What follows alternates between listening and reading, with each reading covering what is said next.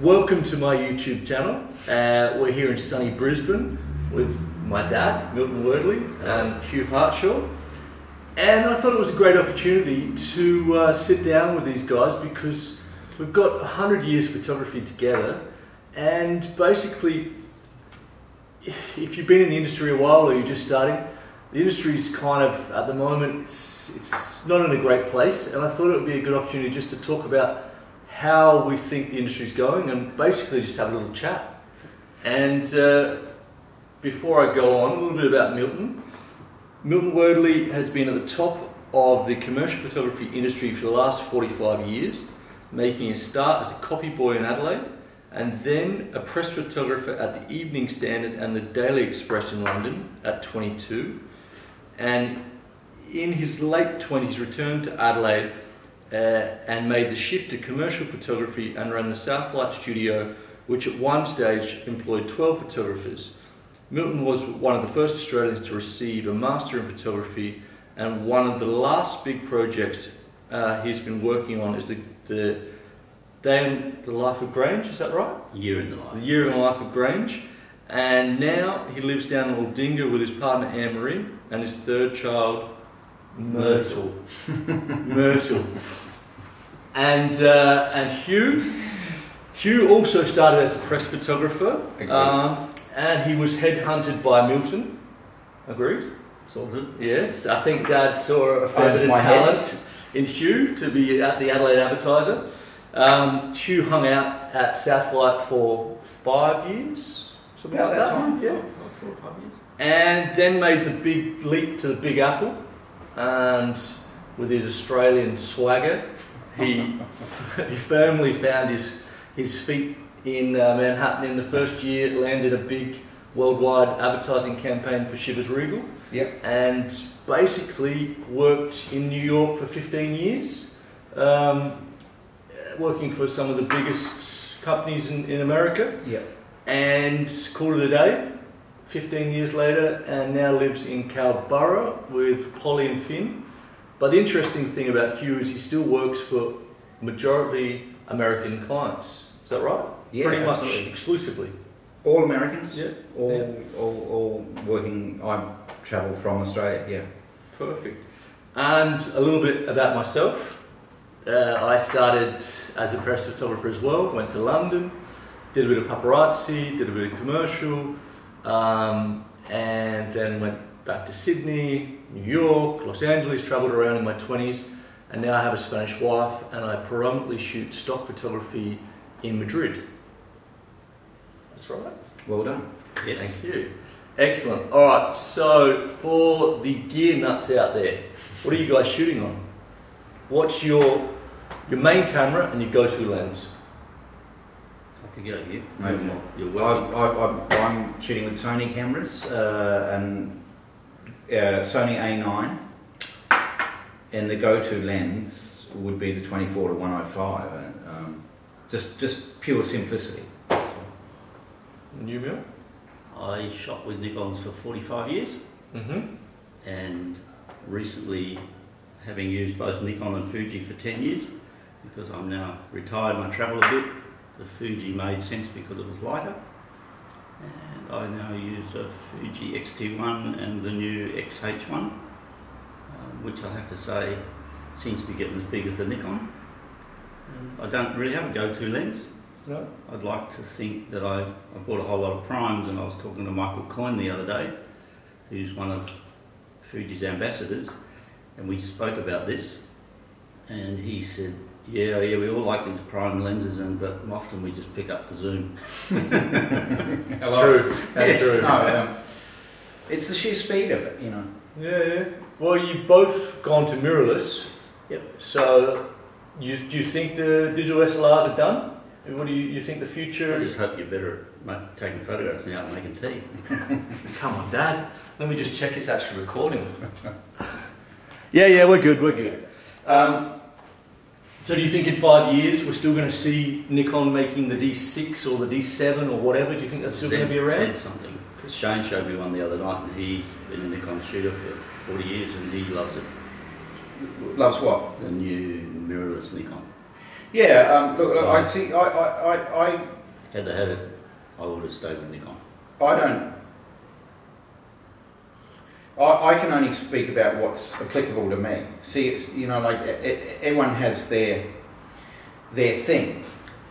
From my perspective, I could never see myself going back to a SLR camera with the sheer size. You know, I've heard people complain about the size of the Sony. It's like, it's the beautiful thing for me. You know, so I only ever address things like that. What do you like? It's like, it works for me.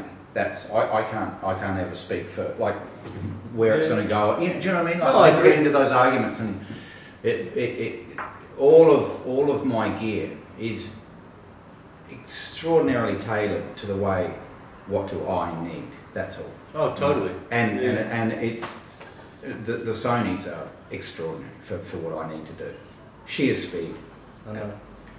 I know it was a very expensive weekend at your house. I went to Hugh's house, maybe 6 months ago for the weekend, and I just bought the 850 and was in love with it, and then I left Hugh's house, and about 2 days later I bought all Sonys. So it was an expensive weekend. But fulfilling. Yes, and I love it, and it is exactly right. The reason why I changed over is because it's got autofocus and video, and also like the focus peaking and the tilty screen and all the things that it just is easier to use. Weight, size, easier to use, files are clean. I don't know, I love it. Yeah. Best job and last job you guys have been working on? Best job ever and the last job you've done? Gee, you go first. You already got these questions, you should just spit it out, come on. Probably my most satisfying job was the book that I did on Grange, A Year in the Life of Grange, and for those that don't know anything about Grange, Grange is Australia's most famous wine. It retails for nearly $1,000 a bottle, and it was first vintage was in 1951, which is the same year I was born, and I spent a year documenting the story of a wine. It came from an exhibition that I had, and I just decided I didn't want to do much more commercial photography anymore, and so I went out on a limb and thought I'd do an exhibition, and the exhibition became a book. Which you'll see the link just here. Yeah. As far as other jobs go, there's been so many, there's no real highlights. No. You know, Well, I'm in my 50th year as working photographer, so. Okay. It was kind of your last big job as well, more or less. Yes. It's yeah, good. Although I worked my butt off for 2 years to pay for it, so. But it did turn a profit. Just broke even the other day. For those of you who ever think about making a book, don't let the printer talk you into printing 2,000. Got a pretty full shed at home, do you? No, I've actually sold, I printed 1,500 and I've sold them nearly all. Wow, that's extraordinary. And just broke even. Didn't make any money, but had an amazing experience. And I think that's Yeah. kind of what photography is about, you know. You get the best seat in the house. Yeah. You may not get paid that well for it, but you do get the best seat in the house. Most definitely. And Hugh? It's always hard to nail down the best one, but one of the highlights would have to be the Croatian tourism, where I was just given a list of places, and it was all paid for, and off you go. Just go and take the pictures you want to take, and Croatia's a pretty special place as well. But not only that, some really beautiful pictures and some really amazing people to work with. It was that really comes to mind. And what was the other part of it? And the last job, the one. The last job we're on Yeah. is right now. I can't tell the client, but we're American client. And we're shooting here in Brisbane, Queensland. Yeah. And I just Struggling. Yeah, I'm jet lagged. I just flew in from Madrid to be Hugh's #1 assistant. Go to. I forgot that you said stuff about Croatia because you know one of the main reasons I went to Croatia is because you said. Oh, okay. And I met my wife in Croatia. He now. got a lot. Yes, you owe me a lot. So that's good. It is beautiful, isn't it? Croatia's amazing. Yeah. Just stand like the island. You could spend a month there. Oh. Just amazing place. Dalmatian coast is. Best story on a job. Best fuck up. Best. Oh yeah. Well, should I tell that one? Yeah, you tell that one. All right. So my best screw up was working for Milton. And let me add that there's always screw ups, but we were shooting quite an important. It was an annual report, and for a big court, and we were photographing South. the CEO. Yeah. Okay. So the board and the CEO at a winery in South Australia, and we enormous amount of equipment, pro photos, the whole bit, and. Back when you shot film. Back when we shot film, and we loaded up the car and went. An hour and a half. We drove up to the winery, and in the midst of setting up, I probably would have turned numerous shades of green, realising that I'd left all the light stands back at the studio. The whole lot. But the hardest part was fessing up to it, and to Milton's credit, he didn't lose his rag, but we There was a lot of gaffer tape. yes. Quite amazing that we pulled that off. We were using a dolly that day. Yeah, I know. It was amazing. Was that with shooting with movement too? I think? Yeah. We were doing a shot of the board and walking through the winery. It was the Penfolds, the winery in Rioja. And we found out about half an hour before the board was about to arrive, and we've got 5 minutes with the board. We had no light stands. I don't even know if we had a tripod. I can't remember. But you got there. No, we must have had a tripod. We got there. Yeah, we got there. Sounds good. Best wine you've drunk this year? This is probably more to Milton, but the most standout wine you've... The wine you bought from Spain last night was pretty good, but probably for me would be a Wendouree 2005 Cabernet Malbec, which is a classic blend from a winery, a very highly regarded winery in the Clare Valley.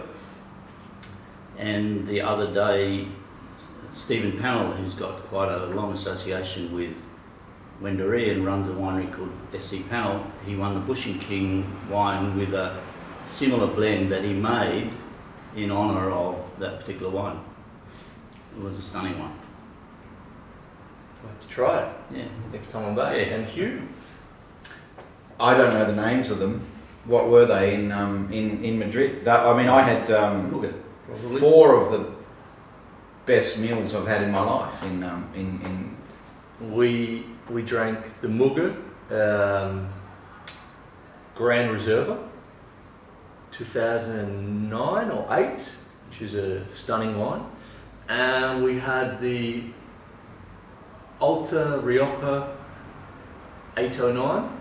The green label one. Yeah, the green label one, which was pretty amazing, and also the one that we found at that restaurant. Yeah, that we had last night, which is amazing, which I think is called the Conto or something. I'll put it in the show notes for anyone that wants to see it. You know, going back to that thing about having the best seat in the house, when we were in Spain about 2 years ago, a Spanish friend of ours gave us an introduction to Jorge Muga, who's one of the Mugas.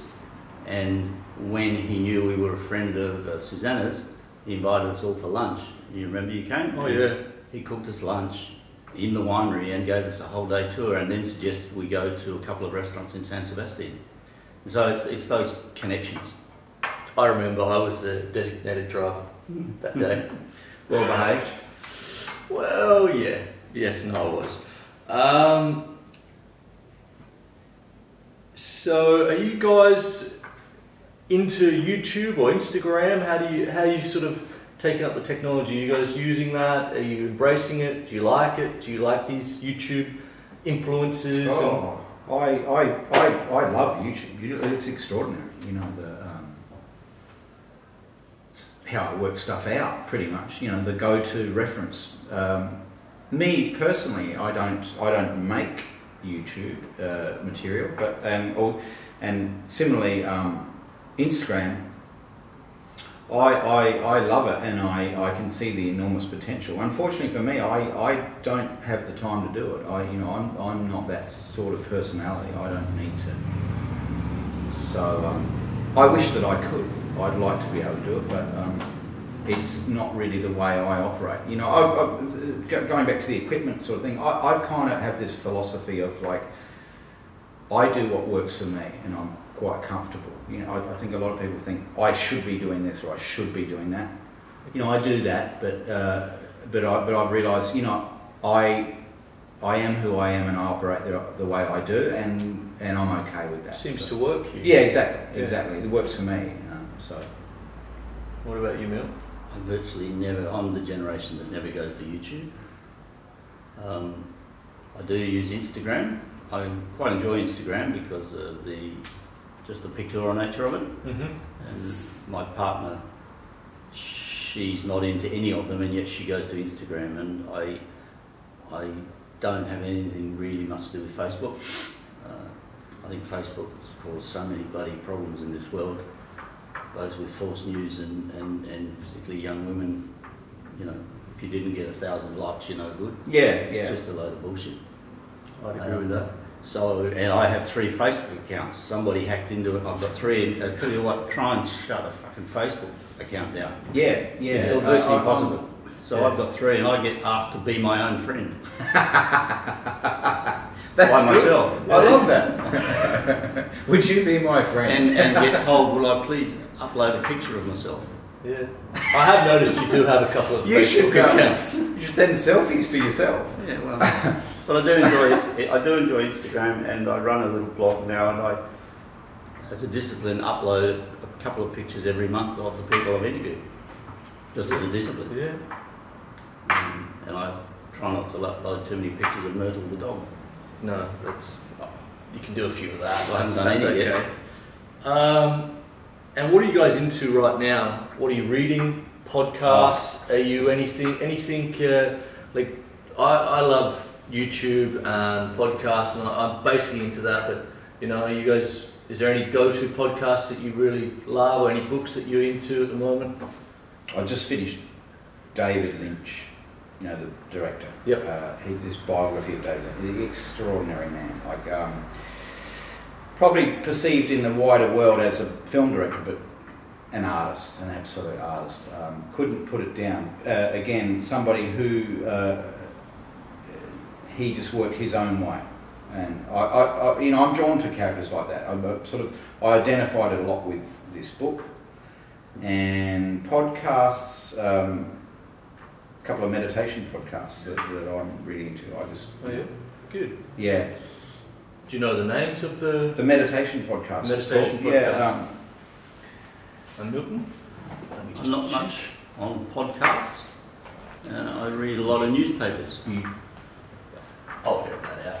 What's that? Old technology. I'll edit that out. Well, I can only shoot for 30 minutes, and you know, so. Well, we haven't been. 18:45 at the moment. Yeah. So you don't. So you're newspapers. I read newspapers and magazines. Newspapers. But online. Online. Both. Okay. Yeah. Yep. Something's beeping. Lots of fun. I subscribe to the Australian newspaper and get the weekend, and I read the rest online. I subscribe to the Guardian, which I find pretty good. I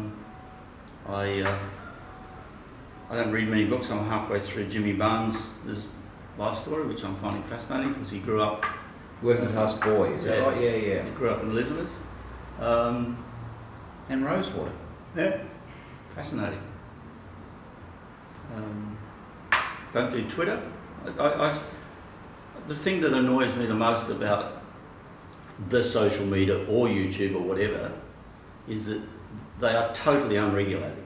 You can say whatever you like there, Totally. and it can become news, and there's no regulation whatsoever, which is what I like about the mainstream media, because except in countries where it's censored, most of the time there's some self-regulation. Yeah. So I'm old-fashioned. I choose, for ethical reasons, choose not to get involved in any of the online social media stuff.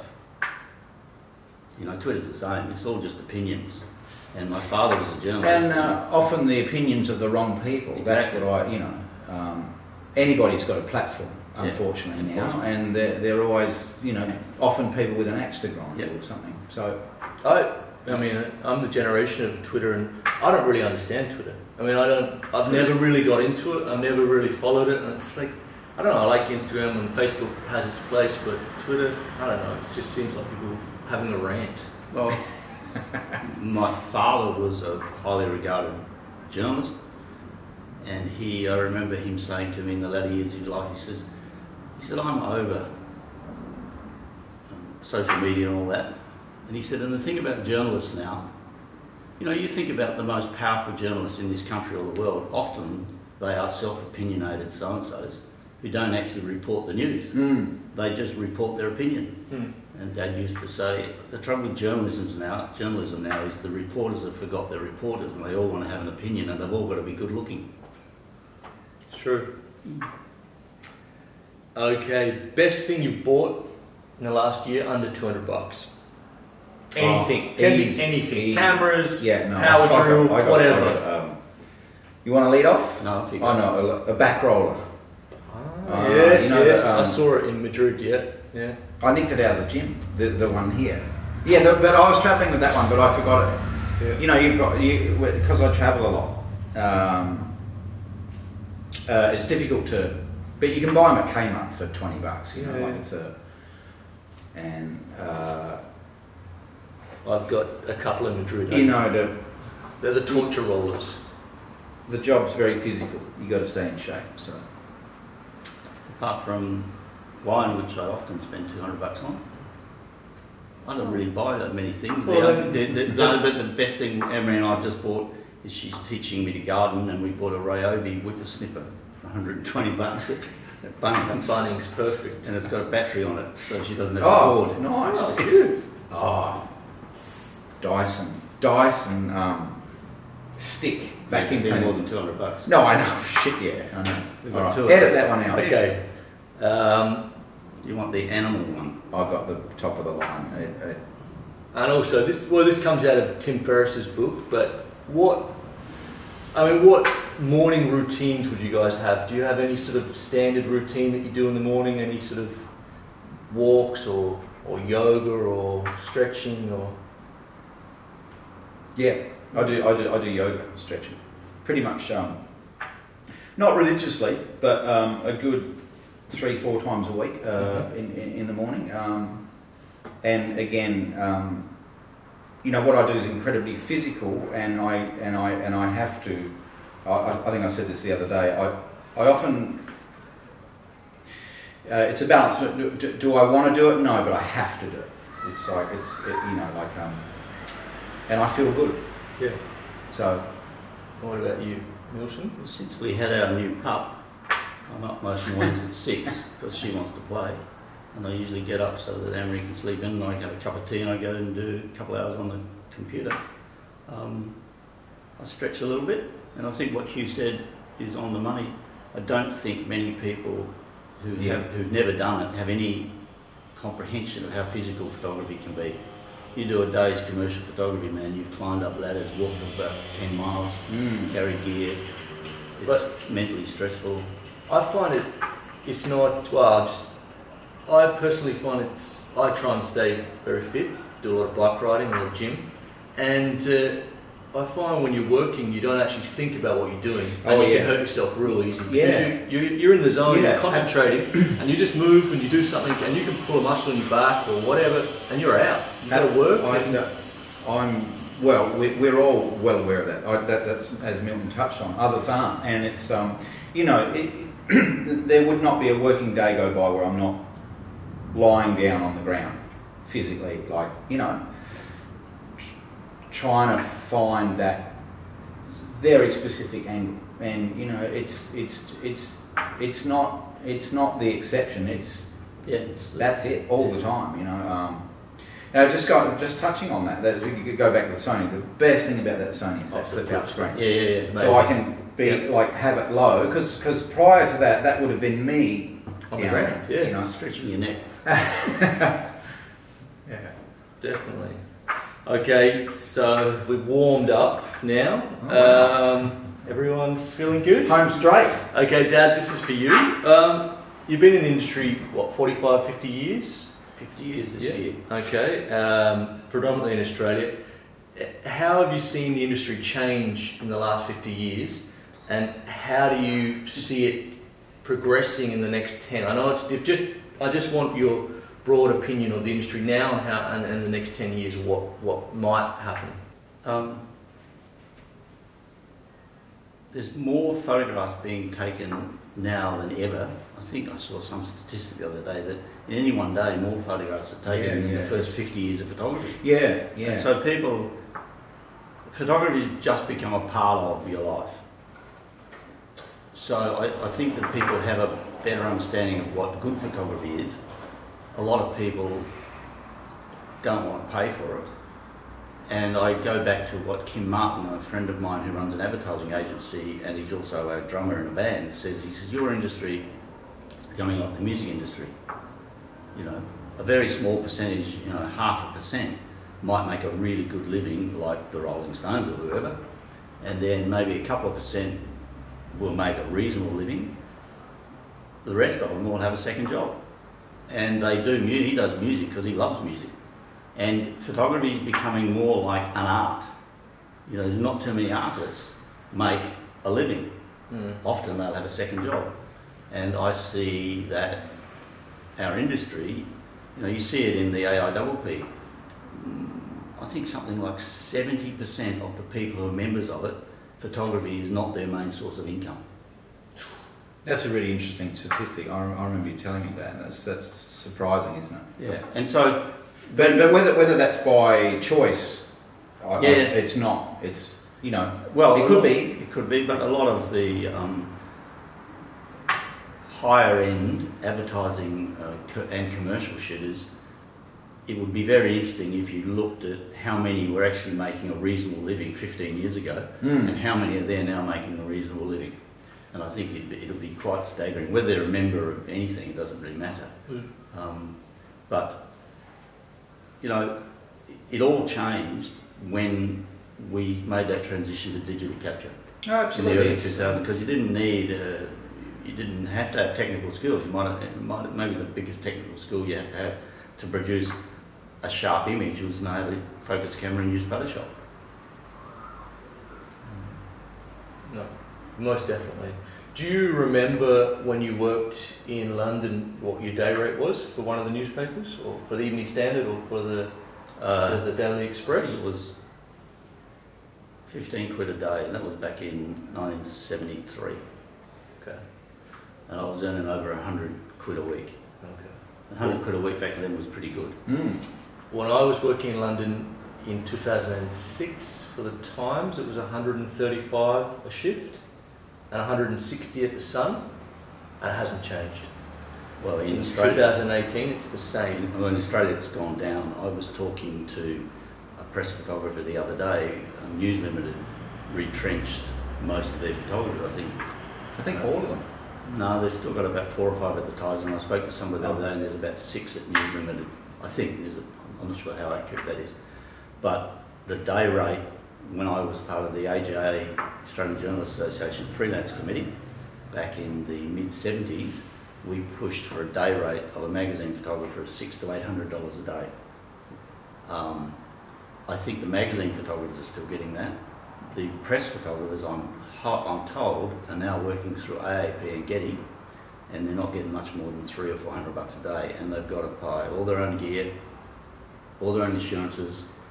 Now, I'm not sure how accurate those figures are, but that's the rumour I've heard. So, you know, Mr. Getty or Mr. AAP can correct that if they like. But I mean, $300 a day. Who are you saying? These are experienced press photographers. I bumped into them and this is where we go back to have a second job. I bumped into one of them the other day at the Good Guys, and he's a warehouse worker 2 days a week, and he earns as much money being a warehouse worker as he does doing 2 shifts a day. Yeah. So it's a love, you know. I'd rather go and take photographs than work in the warehouse, but so it's a choice you make. Definitely. But 1 second. This is a joke. I think I've run out. Oh no. No? No. The green light is on the back of what an error. There's a design error for that $25 mic. Well, you might want to incorporate a mirror back there, mate. Shut up, Hugh. Okay, for Hugh, similar question, but you know, you're a bit different. You've worked in America, you've worked in Australia. The first part of this question, how do you find, what's the main differences between America and Australia working, say in Sydney or New York? And also, how have you seen the industry change? Do you think the American market is still going gangbusters, or is it slowing down at the same speed as Australia? How do you see both sides of the equation? All right. The first part of that question, what may or may not be the difference, but one of the things that comes to mind is what I really appreciate about working in the US is they value my ideas. They like, I'm not just told what to do, I'm asked, how would you do it? How would you solve this problem? And that's, you know, that's where you should be coming at it, not as opposed to, well, we've got this much money, here you go. You know, the commodification of photographers. You know, because you're not apples and apples. You know that there's styles. People used to have styles, and you know, I've got to say for myself, I deliver all the, you know, there's no, I don't give excuses. It's like, it's good, it's, there's a consistency. Yeah, it has to be good every time. Well, you know, and my best compliment in the last few years all the time is, you know, we should have got you the first time. You know, when I go into something, it works. And to the second point there, is it changing there as well? Yeah, it is. But what you have to realise is just the sheer economic differences between Australia. You know, the 25 million people, 300 plus million in the US. You know, these downward trends, they're all there in the US, but they're slower, much slower to come in. And also, going back, my feeling is they understand the value of money a bit better. They just have more of it as well. Well, there's more of it, but some of them have more of it. A lot of them don't have any. No, I know, but they're willing to spend it. The ones who have it. Yeah, they're willing, but they value me. They value what I do. It's not seen as, you know. Let me give you an example, and this is the highest. You know, image is everything. Look at Apple computers. It's all the image sells those products. You know, they're extraordinary products as well. But how's photojournalism going in America? I mean, image is everything, and so Apple use it to make pretty pictures. Not good. Exactly. It's all about image. But that's under that's one. That's how one avenue is going in America. You know, but that's not just America. That's worldwide trend. Yeah. Also, and you know that sort of. Unfortunately, the press is under attack worldwide. You know, look at our man Trump. You know, the enemy of the people. For God's sake, it's. All my friends get their news from Facebook. Yeah, well, that's like what's happened. Oh, I saw it on Facebook. There's been a terrorism attack, or something's happened. No one even. My friends don't. Well, a lot of my friends don't read the newspapers. Yeah, well, unfortunately, you know, we're a generational difference. That's the thing. I tend to, you know, there's a standards issue there. What I love about, say, New York Times or whatever, it's like those people have high standards. They don't just. No. You know, they have fact checking. They don't just have an opinion and say, well, this is what it is. You know, there's a reason NPR and PBS, and these are the public broadcasters. They're the most trusted institutions in the US. It's like the ABC. Yeah, and it staggers me when they're under attack. It's like I believe these people before most politicians. So yeah.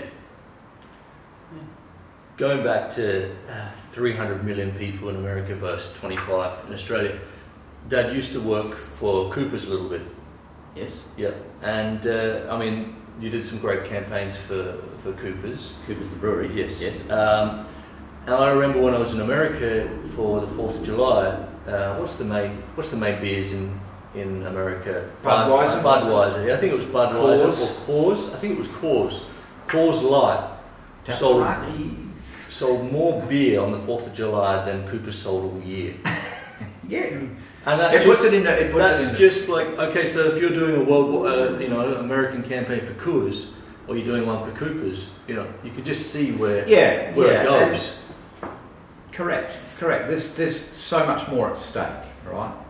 The returns Returns are bigger, and they've also just got bigger budgets. They've got more money. It's just economics. It's a given. Yeah, I know. I was just like your audience in the States is not just so you have 300 plus million in the States, right? Then you have next door Canada, and beyond that a worldwide audience because people look to the US. Most of those multinational companies are in the US. Yeah. The interesting thing about that is, and I'm not sure whether it's true for America, but I think it is from last time. There's a huge number of small microbreweries making craft beer. Oh yeah. And one of Cooper's biggest markets is the west coast of America because their beer isn't fined with fish fining. So the vegans and the vegetarians will drink Cooper's. Yeah. It isn't what? It's not fined with fish finings. Seriously, with the big campaign 20 years ago, I photographed a fish that was dissected and they used it as a full-page ad of this fish without its stomach. And the quote from one of the Coopers was, "We're vegan friendly because we don't." I think it's called fish fining. These are in the wine industry as well. It's fining or something. Google it and you'll find out. Don't ask we'll us have a to look. Google. Okay, and this is for both of you guys. What would your advice be to now what you know, to your 25-year-old self, and also what would your advice be to anyone starting out in photography? Two-pronged question. You start with. Well, probably the same advice I tried to give you 20 years ago. Don't do it. Don't do it. You didn't listen to me. I think if you are going to endeavour to make a living as a photographer, as Hugh said earlier, the picture taking is a very small part of this. You've got to know what you're doing. You've got to take nice pictures or effective illustrative pictures. But it's all about networking and just giving 120% and understand. And the thing I remember also about something a photographer once said to me, he said, about photographers? He said they don't listen to anything. They just have often their own visual opinion and they actually don't listen to what they're trying to illustrate. Mm. When I was working in newspapers, if we went to a country town to do a story, the first place we'd go to is the pub, and we wouldn't take pictures for a day or so. We would actually try and work out what the hell we were doing before we did anything. And that's all about networking and understanding a brief. So I think it's a lot more than just taking pretty pictures. And the whole marketing thing now, particularly with social media, which I don't understand, but I know people who do use it very effectively. Most definitely. And I'm fortunate enough that I don't need to do that. So I don't know what advice I would give, but one thing I suspect is I don't think it's all doom and gloom. It's not doom and gloom. It's just different. It's very different, and the technology will always be changing. The skill set does not necessarily change. An assistant the other day, I said I would work on being a good director. Now that's not just photograph or film. That ability to communicate with if you're working with people. I used to shoot a lot of stills in movies. Yeah. And I learned an awful lot from watching good directors. Yeah. You set everything up and you select the people become actors. I'll tell you what you learn more often than what not to do, what you don't want to do. I don't want to work like that guy. You know, I've seen some terrible directors as well. However, and that's the interesting thing. You know, if you're a good photographer, you're already halfway there to being a great director. You know, because you understand camera angles and you understand a lot of the technology. It's taking that that ability to just you know what you want to achieve. The tools that you use they're chop and change. You know, like plug and play. It's interesting what you're saying there. Two other things that I remember distinctly about two very successful photographers. A guy called George Apostolides in Melbourne. He said, "Don't go to school. Don't study photography. Go and study art. Go to the museums and look at art." And a chap called Peter Adams used to say, "Don't go and study photography. Go and study acting. Go and hook up and learn what it feels like to be on the other side of the camera." Yeah, maybe, but never to eliminate that base understanding of this is what this tool does. You know, understand what's being done. I mean, when I was shooting, you know, you switch me on to look at Casey Neistat, right? Okay, and the fantastic YouTube video there is, you know, of his. I don't remember what it's called, but Make it count. No, not that. Oh, when he said, do what you can't. Do what you can't. Don't worry about. Everyone's fixated. Like, I need a Sony A9. No, you don't. You can shoot it on your iPhone. You can, you know, like you can. Content is king. The idea is the more important thing. Forget, you know, look, Hollywood's full of that shit. Spend $150 million on a dumb idea. It's not going to make that dumb idea look good. Whereas low budget film, great idea, you're glued to it. You're absolutely glued to it. Now, take that sort of, you know, Casey, perfect point there. Shot all that stuff on nothing. It's brilliant. Can't take your eyes off of it. You know, like it's very punk. I love it. Yeah, no, I mean, as a creative, he's amazing. As a cameraman, I probably wouldn't use him as a cameraman because he's not a cameraman. He's a creator. Okay, so that swings me back to that point. It's like good director, amazing director. That's amazing director. The idea is what's count. He does have an understanding of what's going on with that thing, but then he reaches a certain level and he's got a budget. Bring in someone who's really good. I mean, there's two guys I watch, Casey Neistat and Peter. I remember you. I can't remember his name. Sorry. I'll put it in the link. But he's amazing. He's Peter Mckinnon. Okay. Peter Mckinnon. He's amazing. He does great YouTube videos and his content is beautiful. His grading's amazing. He really understands it and he teaches it very well. But I enjoy watching Casey's movies better. Yeah. Like, it's not perfect, it's not really beautiful, but the content is amazing. He's always interesting. Yeah. See, we're swinging into the motion image there more than anything, but they're equally applied. You know, that what's the idea? What am I trying to do? And that directing of people. You know, that's my skill. I'm a really good director of people in front of the camera. You know, like it's something for the longest time I would never have known that, but through watching others I realised, you know, I've got this great skill of putting people at ease. You know, getting them to do what I want. Yeah. Well, we're almost done. Cooked. Yeah, I think we've done about 50 minutes. I'm not sure we're going to get that on YouTube. Thanks. You'll have to try edit that. Yeah, I'll edit it a bit down. Please. Sorry, me stepping up and checking the audio. Thanks so much. I think it was very interesting. I think it was pretty painless. And what we're talking about, content is king. You know, we shot this on one camera, a cheap mic, a little light. We hope it all works.